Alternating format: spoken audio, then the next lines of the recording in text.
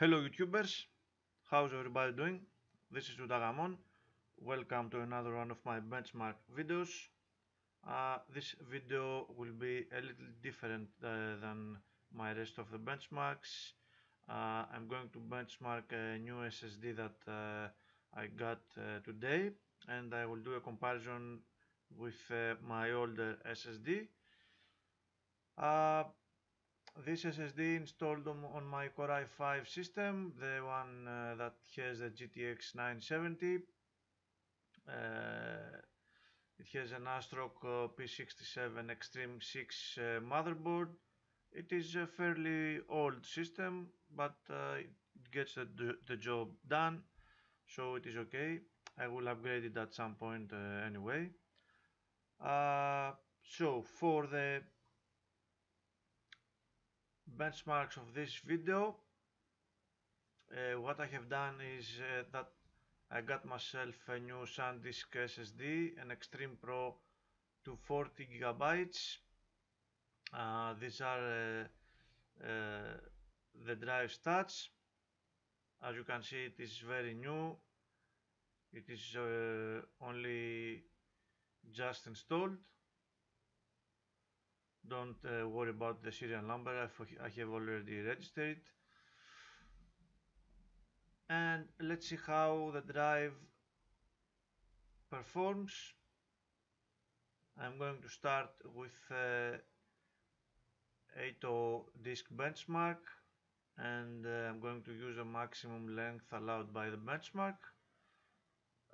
This is the 246 version. I believe there is not a newer one, but even if there is, it gets a job done. So let me start the benchmark. Of course, for viewers of my channel, you already know that this is a digital recording. The recording is done on an external recorder. So what you will see here will be pure performance. As you can see, the CPU usage was at idle, and it spikes now that the benchmark is running.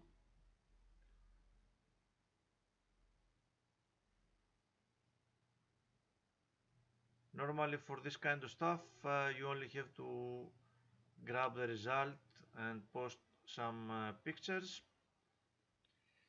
but in any case, I thought that would be different to do a real-time benchmark for storage.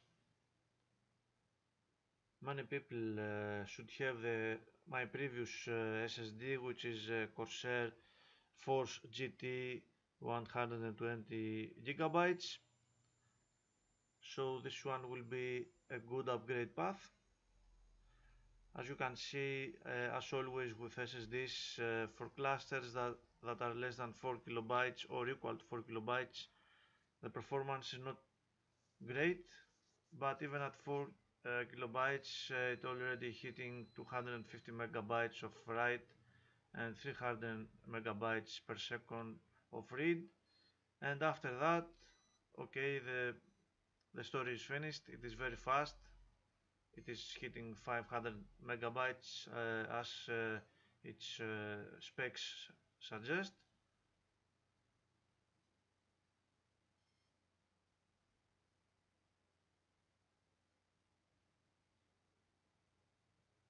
My CPU is clocked at 4.3 GHz. As you can see, it is spiking. This is the normal CPU speed for my daily usage. I only use 4.8 for gaming benchmarks.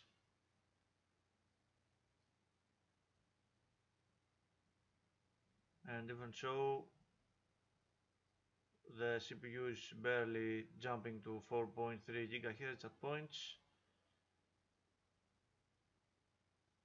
The SSD access does not consume too much CPU usage.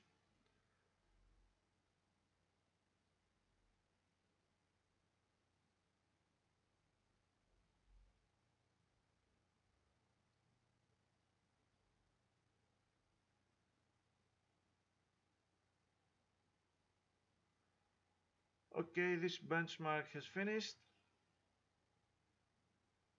As you can see, the results are very good.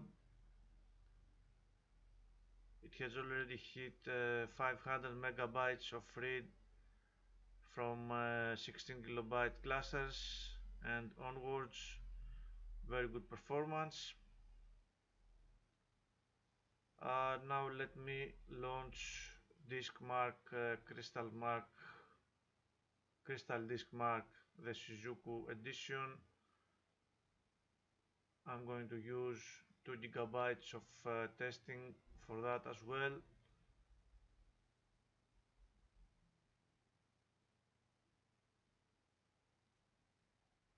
And let me use English for everyone to understand what the menu says.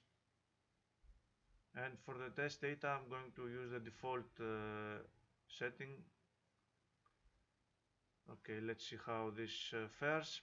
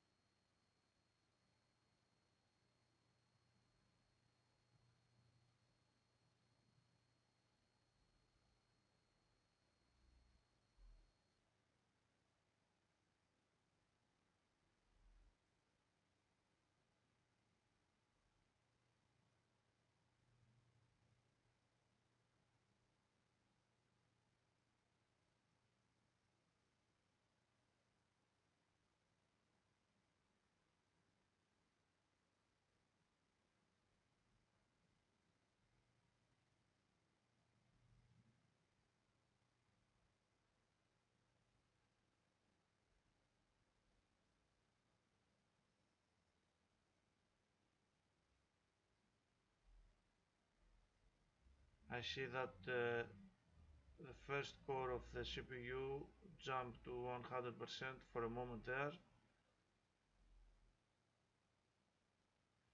I guess this video is not too bad, since you can also see how the CPU is doing in real time.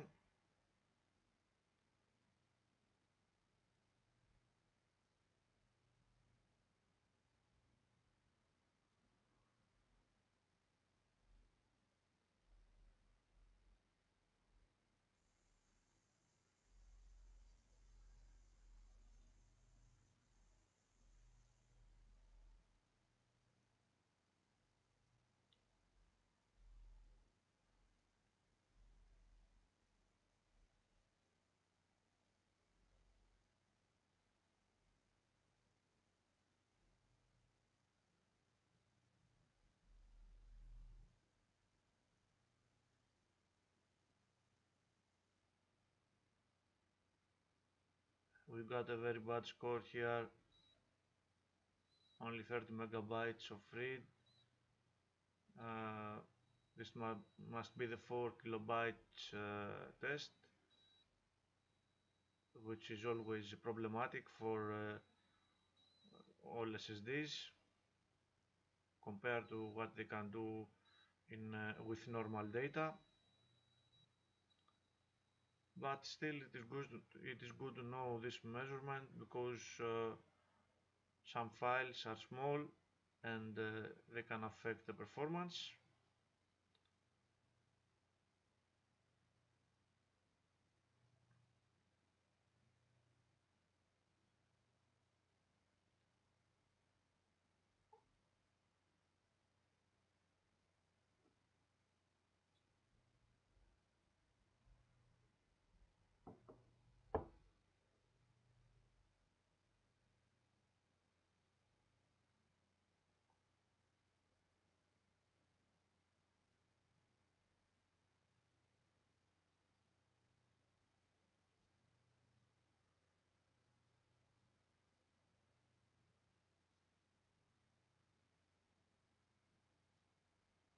Got another CPU spike there.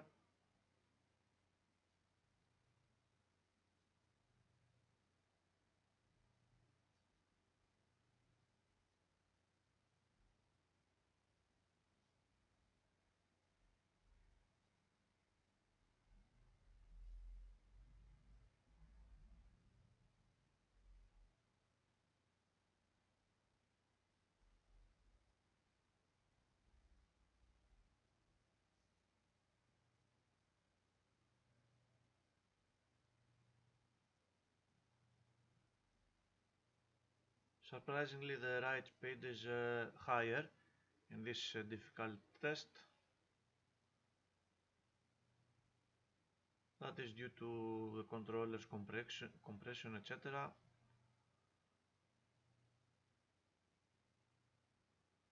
Okay, yes, it was the 4K test. 4K test is always problematic. In any case, it is what it is. Now let's proceed to HD Tune Pro. I have my Sandsik selected, and let's start right away.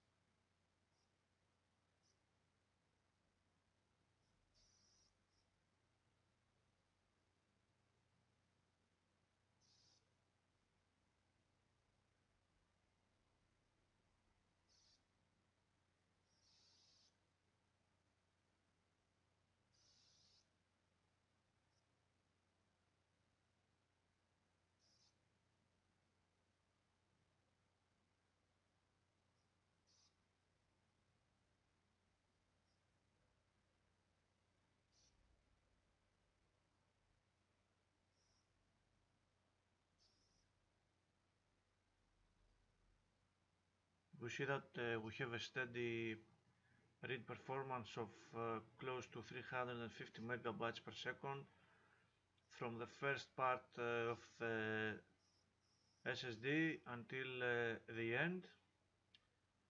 I'm guessing that the SSD's maximum speeds cannot be reached with this specific read test.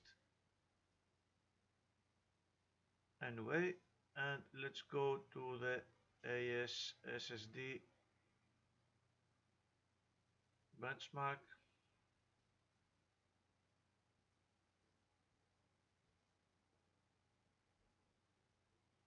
I'm going to use 3 gigabytes for this test, and we can start.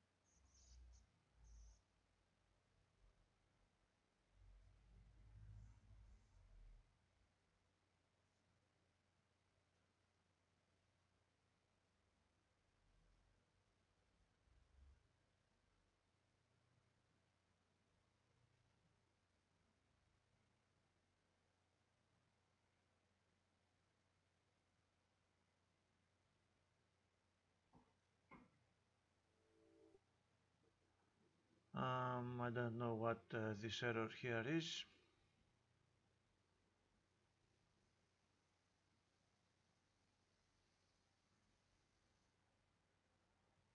Yes, okay, we lost one benchmark result. I'm not sure why. In any case, this is the performance from the AS SSD benchmark. So let me put everything side by side.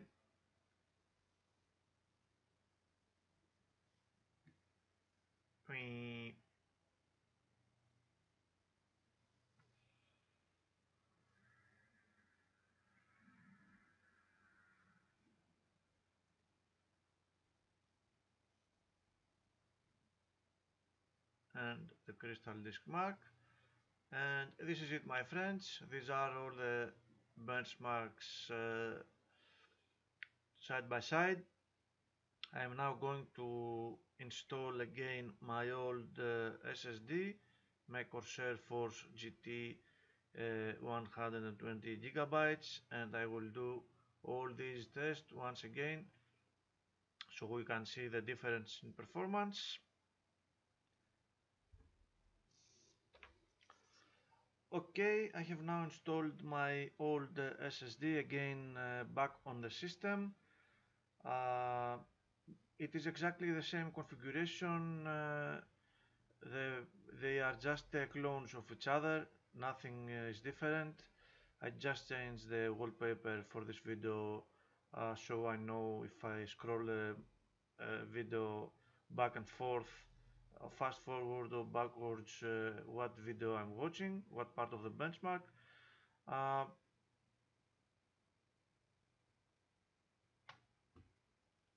Let's see what this info says.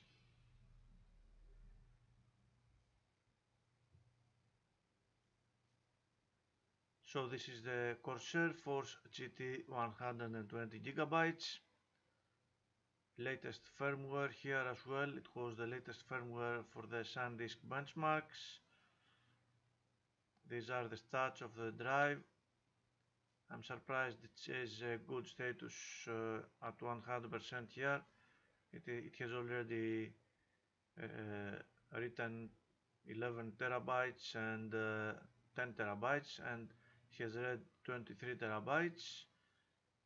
It has 12,000 hours of operating time, and it still runs like a dog. It is a very good SSD as well. So let me close this program and let's start the benchmark queue anew.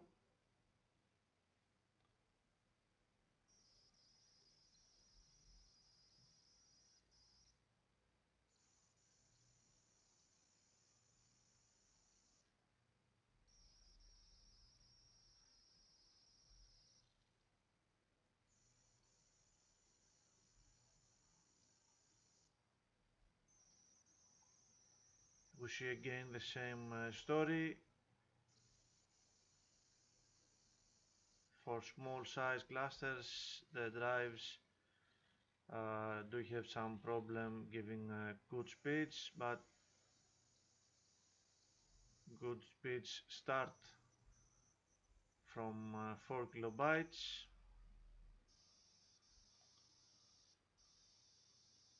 See how this drive is different.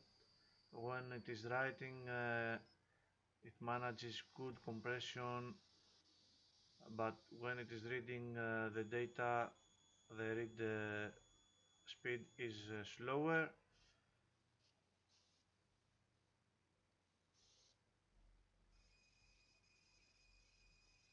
It is a fast drive nonetheless. As you can see, it is already writing at 400 megabytes for the 32 kilobyte clusters, 36 megabytes for the 16 kilobyte clusters, and this time we are at 500 megabytes territory at 128 kilobytes. For this benchmark, the Sandsik SSD is faster, of course, for the most part, but as you can see, this one is already is also quite fast.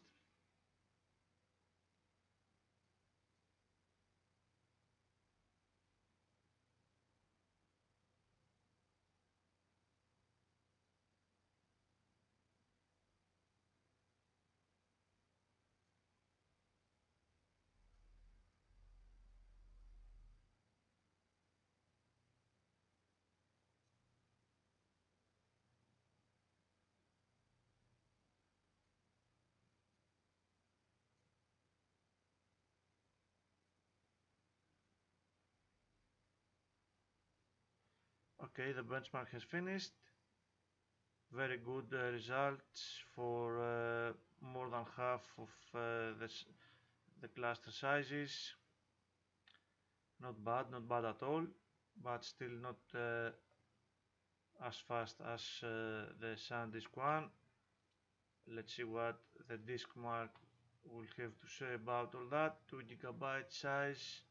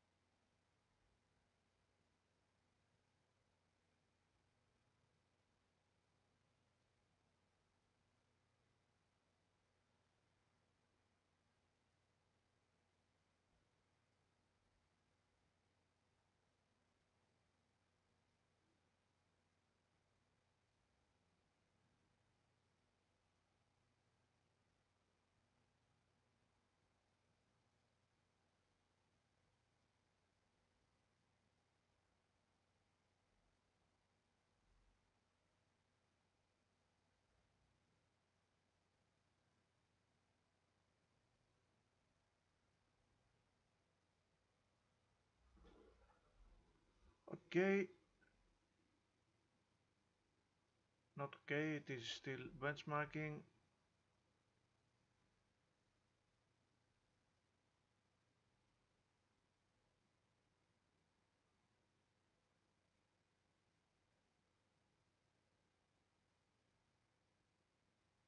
Okay, now it has finished. We do see that the SanDisk drive was quite a lot faster than the Corsair one in this benchmark. I'm not sure, but I believe only the write in the 4K benchmark was slower here. Anyway, I will keep all these benchmarks and I will do side-by-side comparison later. Let's see what HD Tune has to say. Corsair Force GT selected and I'm starting the benchmark.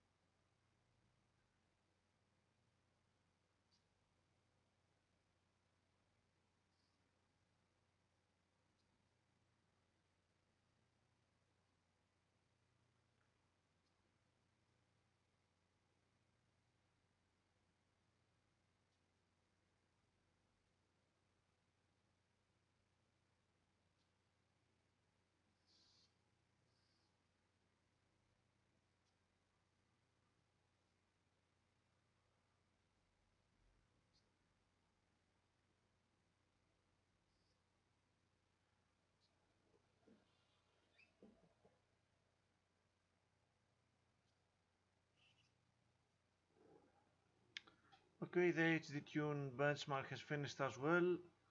We do have a weird curve of performance here. The SanDisk was at 350 constantly from start to finish. This one goes up and down. It reached an average of 242 megabytes. Not too bad, but not too great either. Not terrible performance, of course. And let's see what AS SSD has to show us, so we can close this video.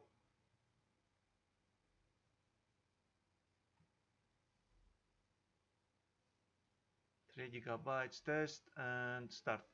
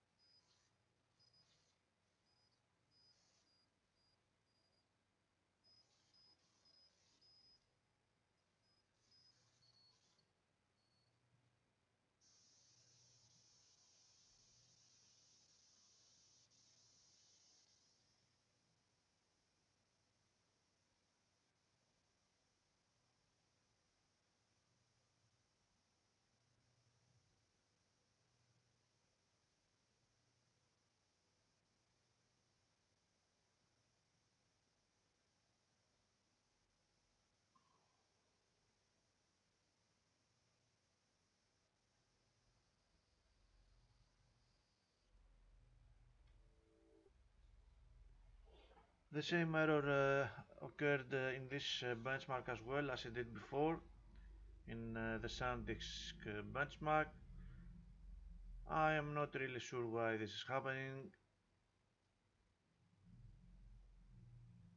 but it did give us the requested results.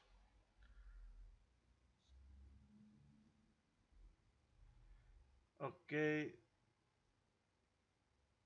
this benchmark has finished as well. The performance was not great in this one.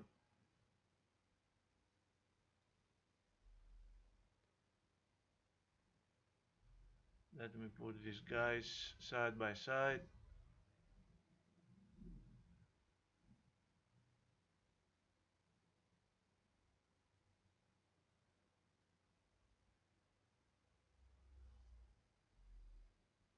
Anyway, you get the picture.